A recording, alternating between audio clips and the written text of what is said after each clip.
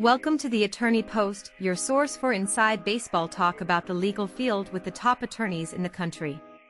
Here's your host, Justin West. All righty. Hey, guys. Hello, and welcome to the Attorney Post, where we discuss what's going on in the law with lawyers who are at the top of their game.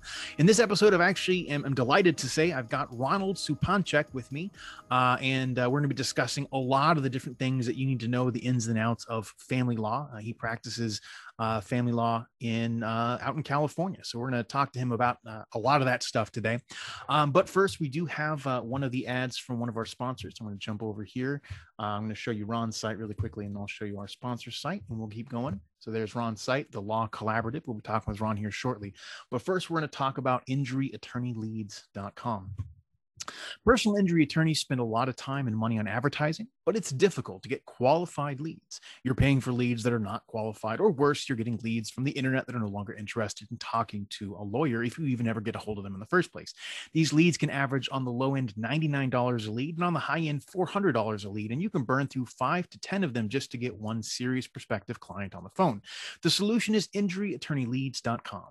Injuryattorneyleads.com will live transfer people directly to your law firm who've been in an accident and who want to speak to a lawyer about their case. So you can be sure that these potential clients meet your criteria for a qualified lead, and the close rates average 60%. Set up a time to speak with a client generation specialist by visiting injuryattorneyleads.com and scheduling a time to talk. Again, that's injuryattorneyleads.com. And now we're going to come back over here and we are going to start talking with you, Ron. So how are you doing today, Ron? Excellent. Awesome. Well, I am joined with Ron Supancic, and I've got a little bio here, so we'll start with that, and then we can fill it in as we need. Ron has been practicing family law exclusively since 1970, if I'm not mistaken. He was admitted to the Supreme Court of the United States in October of 75, and he's been certified by the California Bar Association Board of Legal Specialization as a family law specialist since the inception of that certification program in 1980. And I don't want to make him feel old, but I just turned 40 this year, and I was born in 1980, so it's been a while. Ron has been handling hundreds of contested dissolutions, child custody cases, disputed post-marital proceedings, alimony cases, and prenuptial agreements. He has served as a mediator and as a judge pro tem with the Los Angeles County Superior Court since '76. He holds an AV rating with Martindale Hubbell. He's been voted one of LA's super lawyers by a jury of his peers in Los Angeles every single year since 2006, if I understand correctly. And he was even in a special ceremony. He was honored by the State Bar of California for 30 years of service as a family law specialist. So Ron, first questions first, did I miss anything? I'm a fellow in the American Academy of Matrimonial Lawyers, and you're exactly the same age as my youngest daughter. Hey, is she a Scorpio? Was she born in November? She was born in January. Okay, she's a little older than me then. That's all right. Very good. Well, let's get started, and we're just going to kind of talk about the ins and outs of family law and practice there in California. Speaking of family, though, first questions first. I see you actually are working with your son, Ty. How is it working with family in a family practice law? Is it the joy you always hoped it would be? Is there sometimes you guys butt heads on cases, or how does that play out? Biggest surprise of my life, that 2 of my 4 children chose to follow me into this profession. About 15 years ago, my son, who'd been in entertainment law for 20 years, called me up and said, "Pop, do they still have that program in California where you can become a lawyer debt-free?" And it happens to be the California Law Study Program. You can become a lawyer here, the same as you can as Abraham Lincoln and Thomas Jefferson. You find a lawyer who's certified, qualified, in good standing, and he supervises your education while you work in the office and do all the study requirements established by the State Bar. It's State Bar regulated, State Bar overseen, and it took him about 5 years. He had to take 2 bar exams. After studying torts, contracts, and criminal law, he had to take a baby bar, which was 1 day. And then he was able to study the other 14 areas of law and sat for the big bar in 2010 and was admitted. And tears came down my eyes standing next to him in the Pasadena Convention Center before the appellate district court as they swore him in as a new lawyer in California. It was remarkable. So he was my paralegal for 5 years, and now he's been a lawyer for 10. And a few years ago, his sister came to me after about 10 years in entertainment. They both had gone into entertainment law, and not entertainment law, but entertainment industry. He was a personal manager. She was a singer and a performer. And she said, I want to do what Ty did. And I said, it's too hard. And it really was hard. Ty, the fact that he did it was remarkable. Very few people ever complete that program successfully. I think it's like 14%. But so she went to law school instead. She found a local law school at night, and she's now finishing up her last year in law school, and she'll be sitting for the bar in July. Wow, that is amazing. And I know that, I've got tons of debt. I know lots of people have tons of debt from going to school, going to college, et cetera. So being able to get your way through law school in an inexpensive way, even if it's a rigorous way, that's a very wise move. So how is working with your son? You guys are always on the same page, or does he sometimes challenge you in your decisions, or how does that play out? It's a very interesting situation. Challenges are presented, but that's true in any important relationship. Every relationship is a conversation. And that conversation is either for good or for something else. Every time you open your mouth, Justin, what comes out of your mouth is either for good or it's for something else. And so what I've worked on very hard over, all of the years of my life is to learn how to be a better listener and a better communicator. That seems like very practical life advice. It is. And that's what success in any profession is. It doesn't matter what profession you're in. It's all about having the right kind of conversation with the right kind of people and attracting into your life the people who add something of value, and simply withdrawing from those that do not, those that hurt you, those that harm you, those that put you down, embarrass you, intimidate you, frighten you. What I've come to realize is that my profession is really family reorganization, helping families stay together when parents choose to part. And so about 15 years ago, about the time that Ty joined me, I changed the designation of my office. It was always the law offices of Ronald M and Supancic. We dropped that and changed it to the Law Collaborative Los Angeles, because we really believe in the collaborative process, working with families, working with couples, teaching communication skills, co-parenting strategies, and approaches to allocation and apportionment that are fair, just, and equitable. So you guys kind of really cover the whole basis, and you try and help people when they leave your office to be in a better position to manage their lives going forward. That's great. That is what is unique and extraordinary about our office, is the emphasis on consensual dispute resolution. I do a seminar free, virtually, once a month, and it's coming up Saturday. I'll be doing this program. This is the second Saturday of the month coming up as we speak. And from 10 to 12, anybody can plug in. I talk about the 7 options for divorce. There are 7 ways to do divorce. And the most important, or the most frequent question I get from people is, what does a divorce cost? And it's a little bit like buying a car or buying a house. How much square foot? How much horsepower? What car are you choosing? What house are you going to buy? It's the same in divorce. Which option are you going to choose? And it's important that you understand there are all these different options That's the first hour of the 2-hour talk. And the second hour is focused on substance. We talk about children, we talk about support, we talk about asset, liability, allocation and apportionment, and costs and fees. So that's what the seminar is all about. It's free. I've been doing it for 20 years, and I get some wonderful people that show up and ask amazing questions. And I don't limit it to people in the public. I also allow professionals to attend.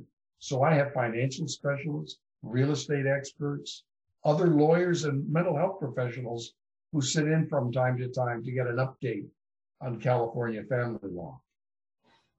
If people want to join those seminars, it looks like they can go to your website and you have a spot for education and events. Is that correct?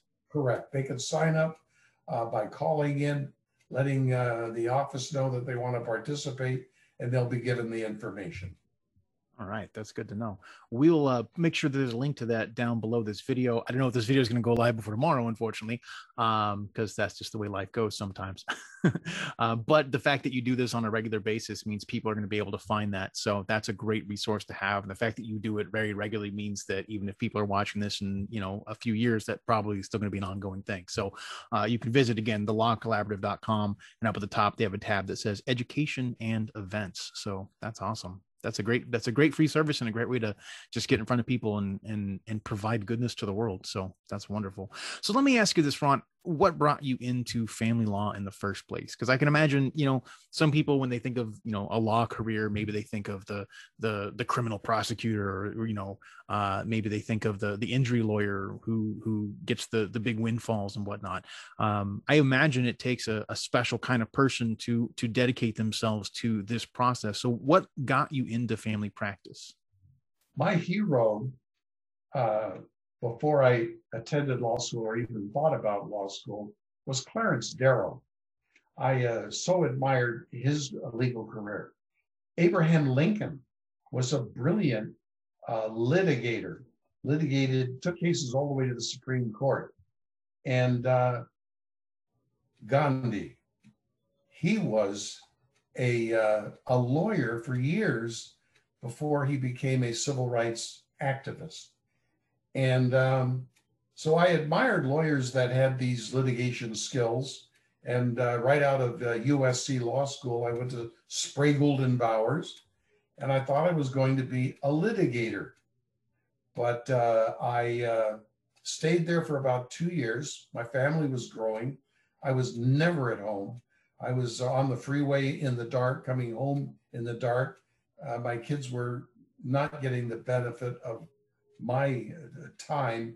And so I left the firm, major firm on Mosher Boulevard, and opened up an office in Van Nuys, which is close to the courthouse and close to where I live in the San Fernando Valley.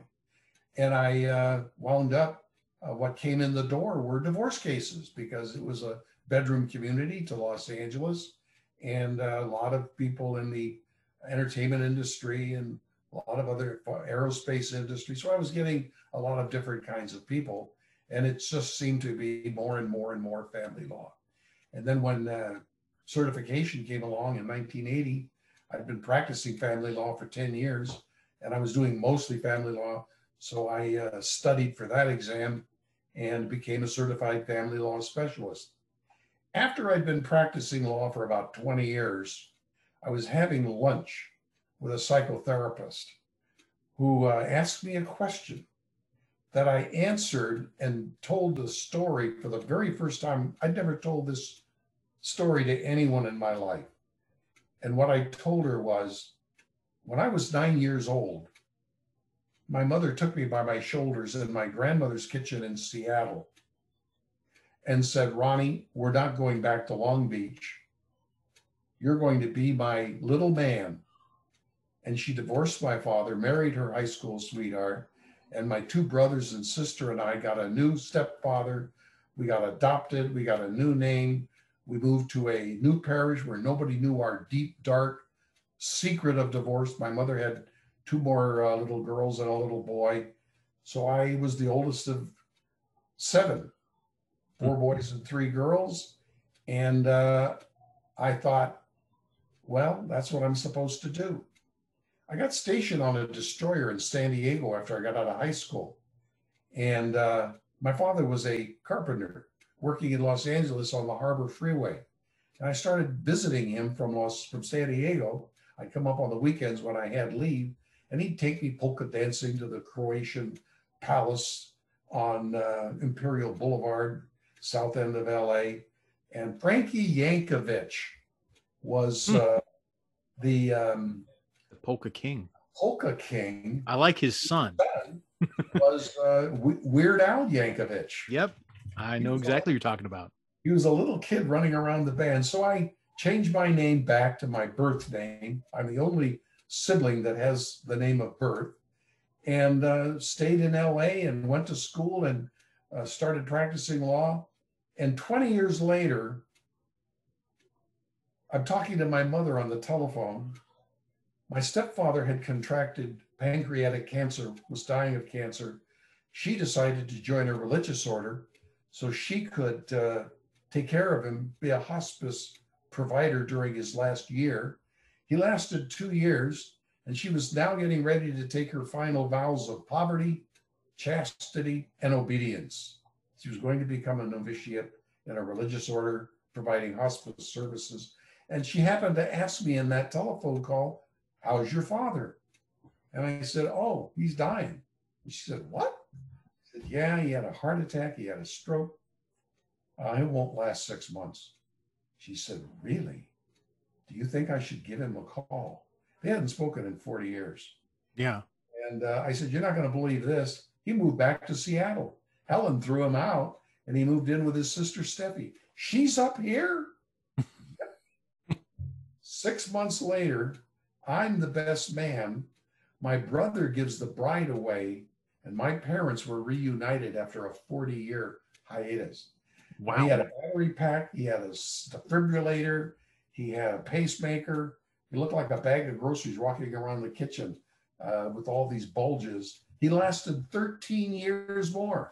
So they were married 13 years. They were divorced for 40 years, and they were married for 13 years. And I lived the fantasy of every child of divorce seeing his parents reunited. And the psychotherapist said, "You're what we call in our profession a wounded healer. You had no choice in the matter. You had to do divorce so you could make a difference for children that came within the scope of your legal services." And that's what I came to realize, that I'm really serving a higher cause when I practice family law. My goal is to help families through the process with a minimum of acrimony, animosity, cost, and pain. Wow. That is one heck of a story. And so now I caught almost all that. So your mother never took her final vows. Is that correct? She did not. She married my father again. Oh, that is. He asked her one time, he said, "How come we get along so well now? And we couldn't get along at all before." And she said, "That's easy. I had 4 kids to raise. You a full-time mother." And it's true. My father was a child of divorce. Custody was given to his father. And then his father died. He was too embarrassed to go reunite with his mother. And he wound up going on the bum, is what he called it. It was during the Depression. He started riding the rails until he was 18. And then he joined a merchant marine. And so he had a difficult life because of his childhood. Wow. That is, that's one of the neatest stories I've heard in my entire time of doing this podcast. So I'm just kind of soaking that one in. So, all right. Now, one thing I do know, and kind of go off the script here a little bit. We live in a very divorce saturated culture, I think. You probably know the stats better than I do because you deal with them on a regular basis. I've heard somewhere between 1/3 and 50% of marriages end in divorce these days. Do you think that's true? And what can people do to try, I mean, not that I want, I'm sure you don't want less business, but at the same time, I'm sure you do, right? You want to see fewer families break apart. What do you think are the most important steps that someone who's considering a divorce should look at, and whether or not the divorce is going to be inevitable or not? Justin, there are some people you should not marry. Fair. And Justin, there are some people who should not marry you. And there are some people who should marry nobody. It's a serious step, and it's a serious problem.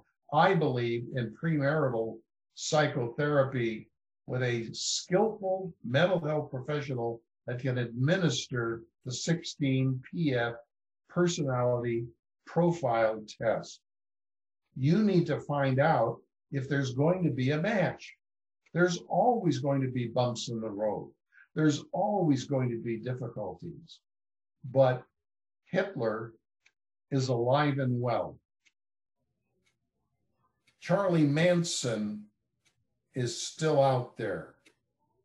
There are people you should not marry, and a psychological professional personality profile will help detect the histrionics, the sociopaths, the borderline personality disorders, and the narcissists. Mm-hmm. There are just some people that nobody should marry, and about 10% of the population have serious personality disorders. I've heard that. But they are mostly the ones that wind up in divorce, because people that get married to them find that they're cruel, they're unconscious, they're difficult to live with, to say the least.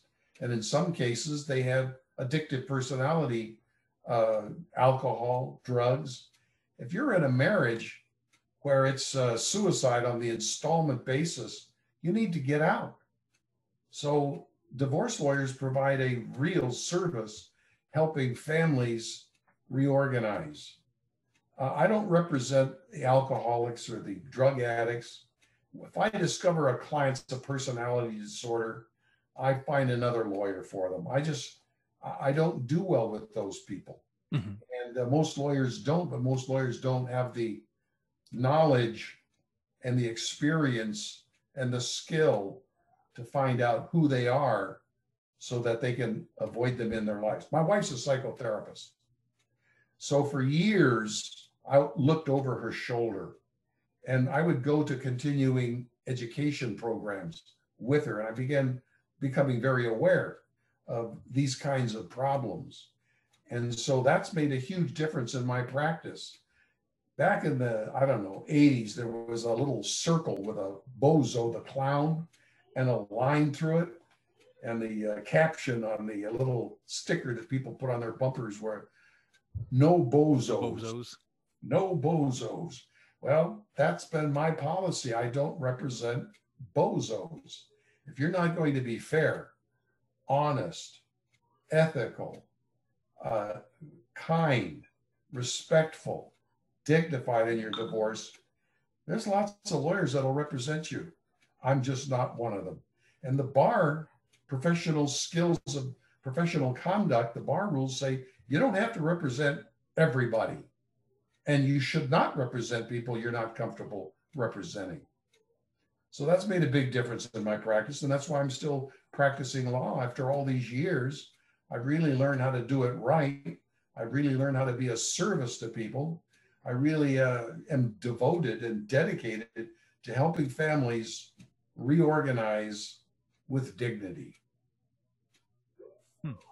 Well, that's good to know. That's there definitely has to be, even in other fields, a little bit of discernment in the people that you work with. But I can definitely understand. I've had that question. I've asked it of criminal attorneys as well. Are there some cases you just refuse to take? So obviously there are some cases you refuse to take. What's your usual client base like? What are your usual people who come to you? Do you deal, if it even matters or anything you catalog, do you tend to deal more with fathers or more with mothers, or do you tend to work with both sides? I don't think that happens very often, but I've heard of a few attorneys that do, or at least within their practice. So what are your usual clients like, and how many cases do you personally handle at a time? How many cases does your firm also handle at a time? Just out of curiosity, but that's a later question. I have 2 lawyers and 2 paralegals, and we have about 60 open files. And then we have another 10 or 20 that are in various stages of closing. Of those files, there's maybe 2 or 3 that are, I call hot files, because we're in court talking to judges, setting hearings. But I have to tell you, Justin, this pandemic has changed the practice of law in a way that is really miraculous and inconceivable. Technology has come into the practice of law. I was always limited to the San Fernando Valley. I took cases from Lancaster to Long Beach and from Ventura to Pomona, and nothing beyond that. But this now, with electronic access to courts, I can take courses in San Diego. I can take cases in Sacramento, San Francisco. It doesn't matter. So I can take cases from anywhere in California, and that is starting to happen. We're starting to see cases from other jurisdictions where they want our services, and we can provide all of the backup and support electronically. So our practice is designed to help families in distress who are really anxious to avoid the high cost of litigation and embrace consensual dispute resolution. Interesting. So as actually one of the questions I had written down, I don't think I read it to you in our pre-roll, but just in general, how has COVID affected your law firm? Obviously, you're seeing more people from a wider range of places. Is it affecting the way that you process your work on a day-to-day basis? And also, do you think it's causing an uptick or a downtick, or is everything about the same as far as the overall caseload? Are more people, because they're stuck together, are you seeing a spike in divorces because of COVID, or are you seeing basically the same or less? This has been the biggest change in the practice of law in my lifetime. Wow. And I think it's for the good. I was talking to another lawyer in Century City who just made her first electronic appearance in court. Wow. You used to charge clients portal to portal from the time you leave the office to the time you return. That was standard in family law practice. And now it's turn on the TV, turn on your screen, plug into an electronic app, and boom, you're in court. So a 90 minutes drive downtown. I'm 30 miles from Central Department, LA, and 40 miles from Central Department, Ventura, in the west end of the San Fernando Valley. And so it takes an hour to an hour and a half to get almost anywhere. And that's billing time from the time you leave to the time you get back. That's all been eliminated. So I think access to the courts, access to justice, and the courts are becoming more streamlined. State courts don't operate like federal courts. Federal courts are very strict, but state courts, because of the technology and the limitations of technology and electronic appearances, are becoming much more like the federal courts. And they're not allowing all of the nonsense and baloney that used to take place in the courtroom. It's all being recorded. So people can, show people what's going on. There was a lawyer recently who somebody had fooled with his computer, and he came up looking like a squirrel or a mouse or something. I saw that, I think. You saw that video? I mean, it's ridiculous and absurd, but everybody saw it. Yeah. And I was, truly humiliated. And he was a cat. I assure you, Your Honor, I am not a cat. Yeah, that's the one. Well, so this has changed the practice of law in a remarkable, extraordinary, and good way. And I'm seeing our practice bloom and blossom. We're bringing in more clients, and we're doing it now all virtually. We moved our offices to our homes in March of 2020. At the end of 2020, I asked my staff if they wanted to go back to the office. They all said no. Everybody is working from home. So we left brick and mortar permanently in 2020. We didn't know it was going to be permanent, but it turns out it is. And we're not going back to brick and mortar. We're going to stay virtual. Our appearances are virtual. Our meetings with our clients are virtual. And there's plenty of people out there that'll meet you at a coffee shop or a restaurant or in their office. A lot of lawyers still have offices. Yep. But what I'm surprised at is the number of lawyers who have done what I have done, and the hundreds of lawyers that I've talked to who have been doing this for 20 years. I'm meeting a lot of lawyers, lawyers that are immigration lawyers, lawyers that are IT lawyers. They've been doing this for years. They never had an office and never needed one. People talk to them over the telephone. Now we have Zoom. So I think that lawyers in 2030 will look back on 2020 as being the most profound change in the practice of law in their lifetime. Huh. Now, I would agree with that. I think definitely we've seen a radical shift in the way that lots of people are doing the jobs. I mean, I've been doing, I'm a digital marketer by trade, so I do a lot of video stuff in general. This isn't like new hat to me, but just seeing the way that so many people have taken what they're doing, coaches, consultants, doctors, even you can do like a Zoom diagnosis now and stuff with people. So here's a practical question for you. I know that with doctors' offices, they've got their HIPAA and all these other requirements. They have to keep their files, et cetera. So I think seeing doctors working totally out of the home is probably not going to happen anytime soon.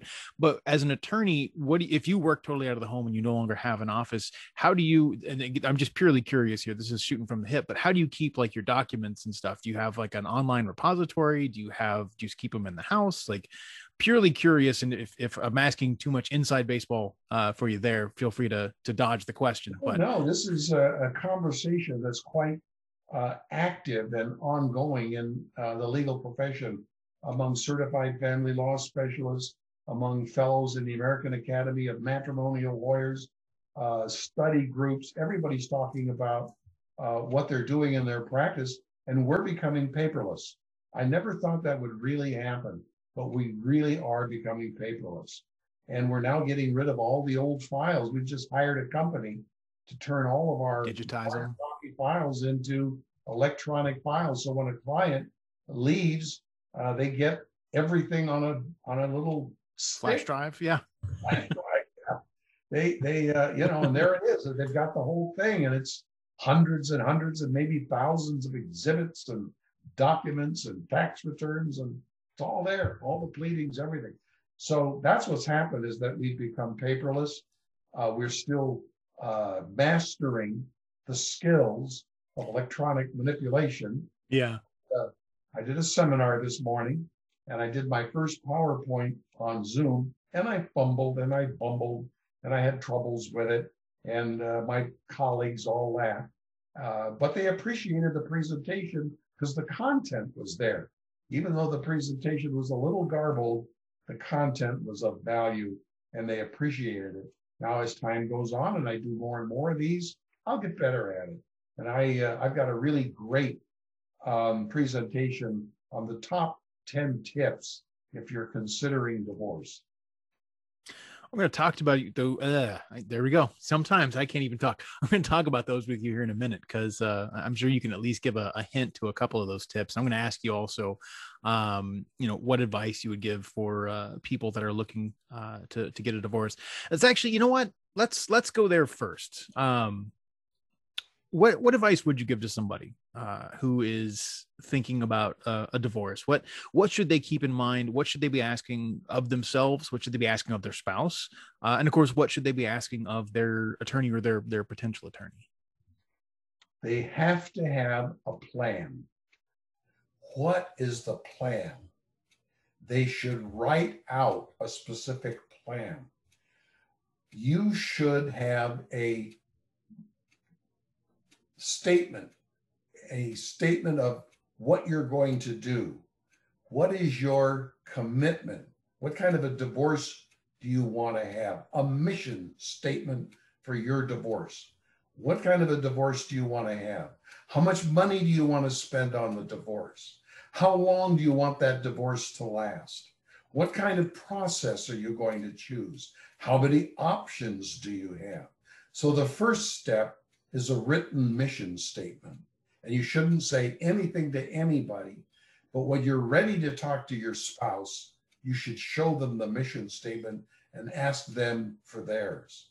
The second thing they should do is they should write the family story. I told you my family story. Yeah. It was horrible. I didn't get to see my father for years after my parents decided to divorce. But I learned to live with that, and I learned to help other people by telling them some very different things. So the second thing is to write the family story. There is going to be a family story. The children will tell their children how and why grandpa and grandma got the divorce. Why don't you be the author of that story? Grandma and grandpa met in college. They fell madly in love. They had these incredible children together that they loved with all of their heart. They got distracted. They were working and moving in different directions. They became derailed, and they wound up in different places where they could no longer stay together as husband and wife. But their commitment was always, first and always, their children. How do we do this in a way that does the least amount of harm to our children? So they write the family story. And then the third thing is to pick a lawyer who is skilled in the strategies, tactics, and tools of consensual dispute resolution. What is that? Consensual dispute resolution says you're going to stay in charge of your divorce. You're going to make the decisions about the divorce. You're not going to give it to some former lawyer in a black dress who sits up on a chair that's 1.5 or 3 feet taller than everyone else in the room. I mean, it's ridiculous. The lawyer doesn't know. There used to be a lawyer in Los Angeles. He's retired now. This lawyer used to say, ladies and gentlemen, I'm not a seer. I'm not a wise man. I'm not a parenting expert. I'm not a bank. I've got nothing to give you. All I can do is take things away from you. Go out in the hallway with your lawyer and your spouse and work out a settlement. Whatever you come up with will be better than what happens in here. Well, I was a very wise and honest judge. I've never heard any other judge say that, but the judges are limited to distributive bargaining. They can only take things away. They're very limited by the civil code, the code of civil procedure, the evidence code, the rules of conduct. So they're very limited. Lawyers who are skilled in the strategies, tactics, and tools of consensual dispute resolution can engage in collaborative bargaining and can do things that aren't otherwise possible. Are you familiar, Justin, with collaborative bargaining? I know the concept a little bit, but I'm sure you could probably enlighten me and our listeners a little bit more as to what goes into that. You have time for a very short story. This podcast is all about the stories, so please. Father walks into the kitchen. The children are fighting over an orange. He grabs it out of their hands. He puts it on the chopping block, cuts it in half, says, half to son, half to daughter. They both burst into tears. He says to his son, why are you crying? Well, I wanted the whole orange. Well, you can't have the whole orange. There's only one. You have to share it with your sister. Stop crying. Then he turns to his daughter. He says, Sally, why are you crying? And she says, Papa, I didn't want the orange at all. What? I only wanted the peeling for an icing recipe for a cake I just baked, but I have to have all of the peeling. You just want the outside of the orange? Yes. Can Johnny have the inside of the orange? Yes. Johnny, will you give her the outside for the inside? Yes. What did the father fail to do? He failed to find out what the interests of the parties were. This is all described and discussed in Getting to Yes, Getting Past No, Difficult Conversation, the publications, the science, the information, the technology that has come from the Harvard program on negotiation. And collaborative bargaining allows creativity and imagination not permitted in court. So lawyers who are knowledgeable, who are skillful, who are competent, caring, and work with integrity can always give the parties a better deal than the judge can. People are mistaken. They tell me all the time, I have to go to court. I have to get a judge.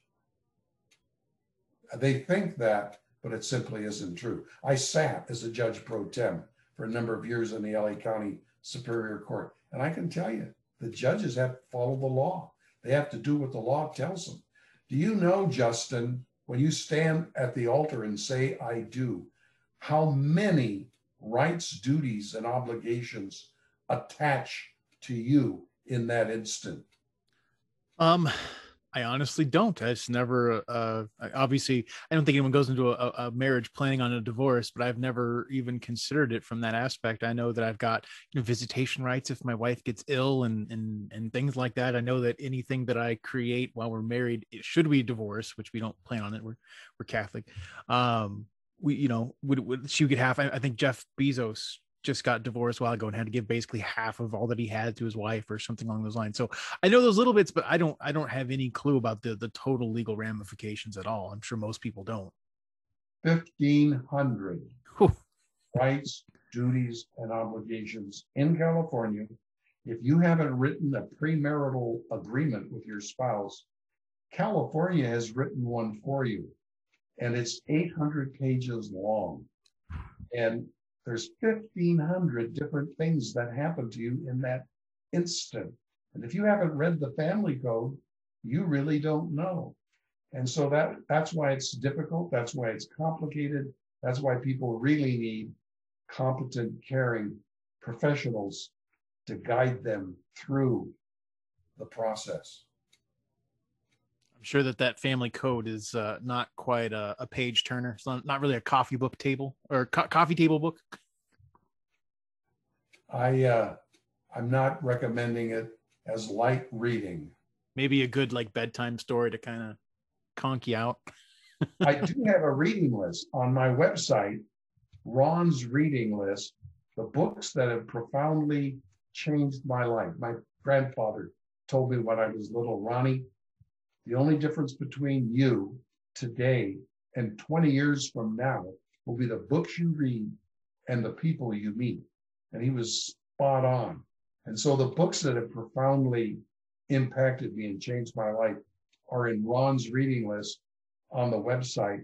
And the other thing I'd like them to know, anybody that's watching, is that I offer the most robust divorce toolkit on the internet.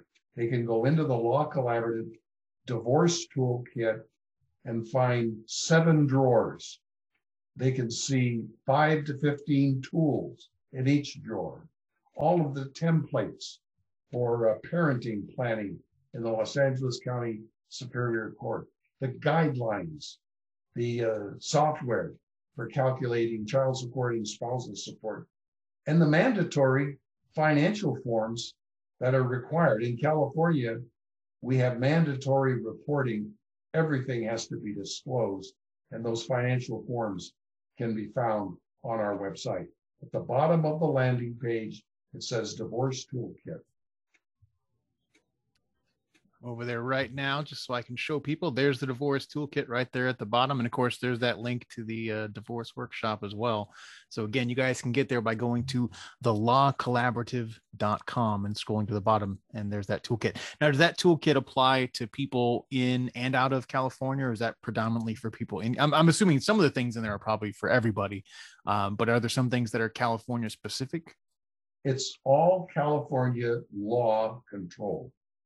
But I will tell you, as a fellow in the American Academy of Matrimonial Lawyers, I travel to other states and talk to other lawyers. And what I find is it is more similar than it is different. 9 states have community property law, which is what we have in California. But the other states have equitable distribution. So even though they don't call it community property, they really treat it in a much different way. The Old English common law idea that women get nothing and everything belongs to men is gone with the wind. We now have equity throughout the country. So I'd say the tools, are mostly useful. You should always check with a lawyer in your jurisdiction if a legal question comes up. But keeping track of a parenting plan, keeping track of who pays what and how much is owed and what the expenses are, that's everywhere. We all have to deal with what is the cost of raising children? How much support do we have to pay? In California, it's a crime not to support your children. You can go to jail, and you have to work to the best of your ability to earn as much as you possibly can to provide adequately for your children. Those are the legal requirements here. I'd be surprised if it's different in other states. Gotcha. That's yeah, great advice. Obviously, always talk to a competent attorney in your area. So any of our viewers outside of California, sorry, you won't be able to work with Ron. But if you're in California, it doesn't sound like you could do much better. In a minute, I'm going to ask Ron a couple more questions. I'm going to ask him about his most memorable case or cases, as well as what he thinks maybe his biggest failure is, something that he learned the most from. Before we do that, I am going to read from our next sponsor, and our next sponsor is hundredsofcustomers.com and their Rocket SEO. Hundredsofcustomers.com. Rocket SEO. That's 100customers.com/rocket. And it's playing loudly in my ear, and it may be playing in yours as well.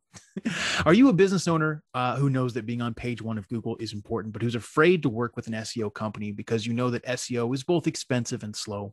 Well, not anymore. Rocket SEO from Hundreds of Customers forces you to page one of Google safely and legally through the power of the news media.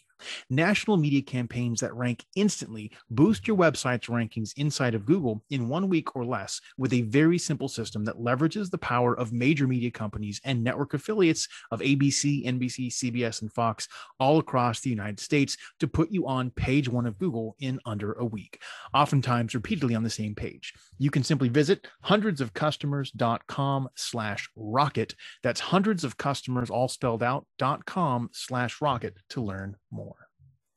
All right. That's our last ad there. So Ron, let me ask you then the questions I kind of led into on that ad spot.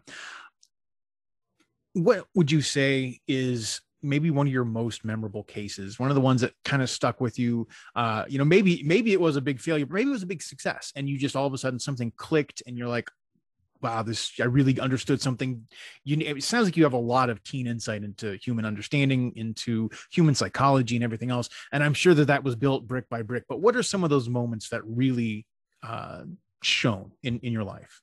I represented Harry Blackstone Jr., who in his lifetime was the greatest, most renowned, respected, admired magician on the planet. I knew the name. He was married to a former ballet dancer. They had 2 little girls, but the wife had some very serious mental health issues. And I managed to get custody of 2 little girls for Harry Blackstone. The next case that comes to mind was Monty Montana, who rode in the California Pasadena Rose Parade for 50 years. He wrote President Eisenhower in the box in the presidential inauguration parade and became the very famous cowboy in California. He played in several movies and did rope tricks. He was an amazing writer. So when his second wife divorced him, she decided to go after his best trick horse. He had a string of horses that he worked with, but Laramie was his favorite. Larry, he called him. And she decided to claim that it was her horse because he let her ride Laramie in the Rose Parade. He let her ride Laramie in the Rose Parade because she wasn't a rider. And he knew that Laramie would be the most gentle horse for her to ride. But Marv Mitchelson, who at that time was maybe the most celebrated divorce lawyer in Southern California, decided to represent her to take the horse away from Larry. And I learned very quickly that he was very enamored of the camera. And so we were on the cover of People magazine, and we were in the newspapers and journals. And I would always step aside and let Marv Mitchelson have the camera, and Monty got the horse. Do you have time for one more story? We definitely have time for one more story. My most memorable case was the case involving the chiropractor who was making $200,000 a year, let his chiropractic license lapse. Then he was an RN, which he had worked at to become a chiropractor. Then he let that license lapse. And now he's down to a 2-year certificated nurse, a nurse's assistant, making about $20 an hour, and claiming he couldn't earn enough money to protect his children. But he had a friend who was a makeup artist. And my client went back to New England to meet with her boyfriend, who she ultimately married. And the child went with her to New England and came back. And they hadn't been back a day or two. And he marched into court on an ex parte application for urgent relief, claiming that the child had been beaten and bruised by the boyfriend in New England. And he had photographs of the little boy with all these terrible bruises on his legs, on his arms, on his torso. And my client was just totally baffled because she'd never seen those bruises. She couldn't believe those bruises. And then a miracle happened. He was bragging to his girlfriend how he'd hired a makeup artist. He drugged the little boy so that the little boy was unconscious. And he had the makeup artist put all these bruises on the child's body, photographed him, and that's how he went in on his ex-party. But the girlfriend was so appalled by the way he was treating this child that she secretly called me and told me what was going on. And I said, "Do you have a tape recorder?" She says, "I do." "Are you sleeping with him?" "Yes, I am." "Could you get him to brag to you about what he'd gotten away with?" Because he had gone into court and gotten custody of the child.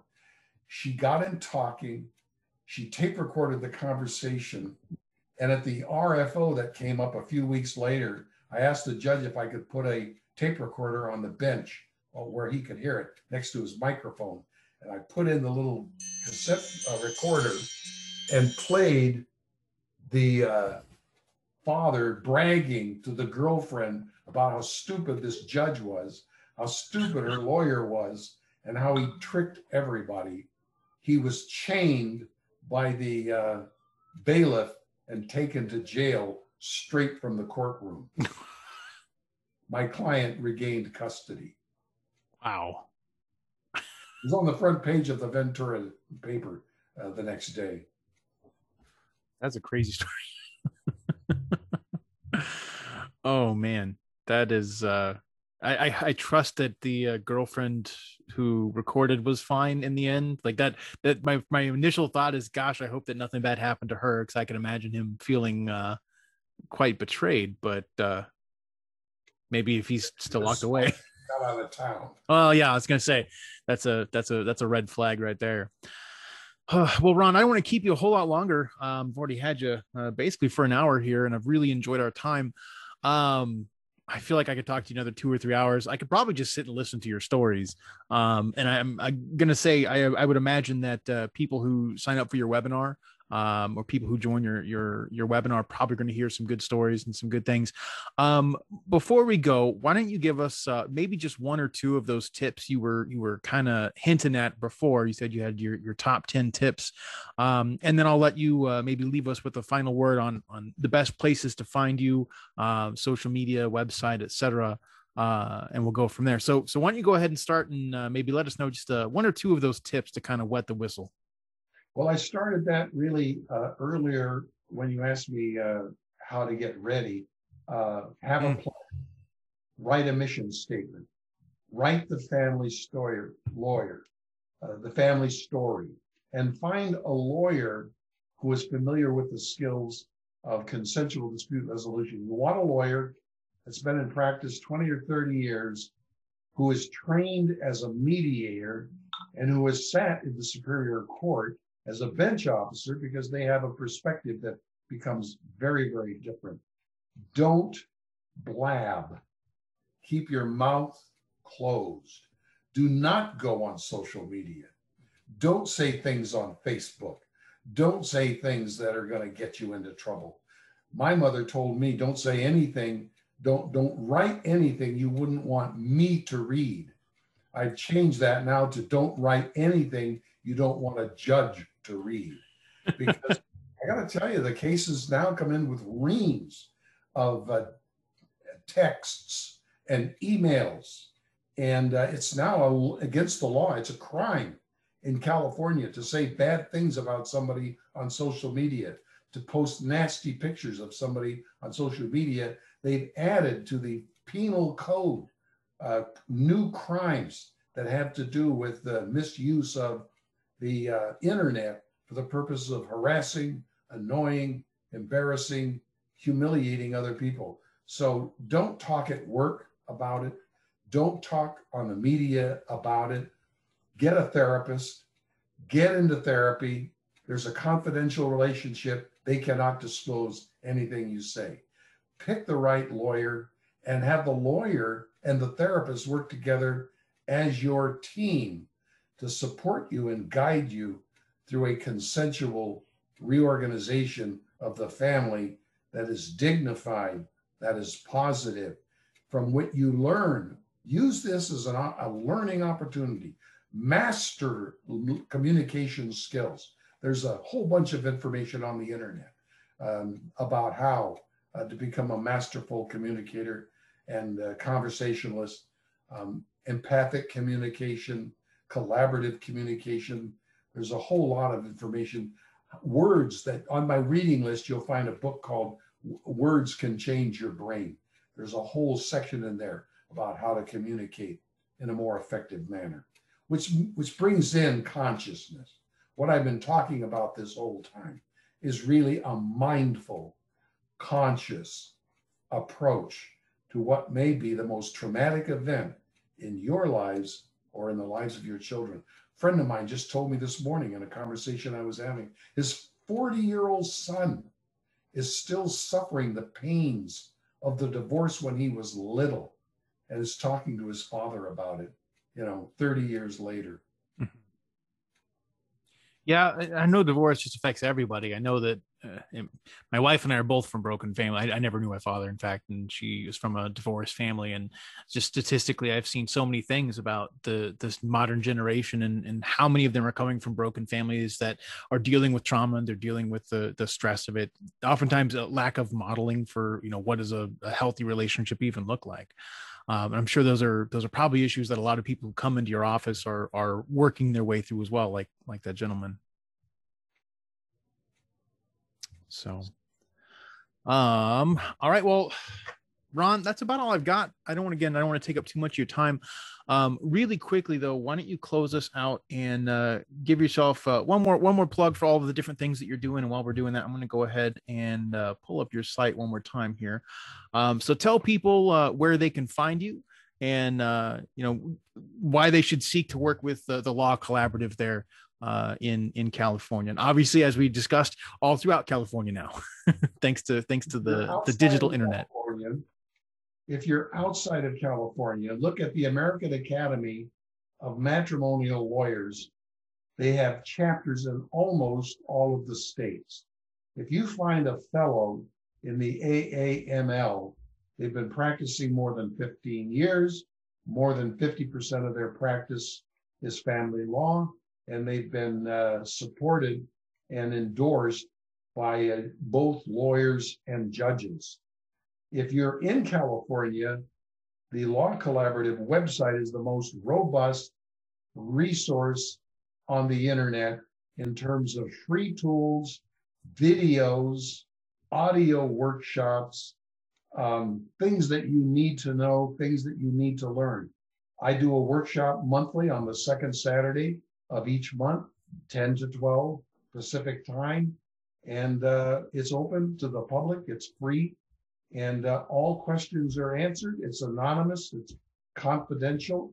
And we try to assist and support families in a way that helps them stay together as a family when the parents choose to live separately.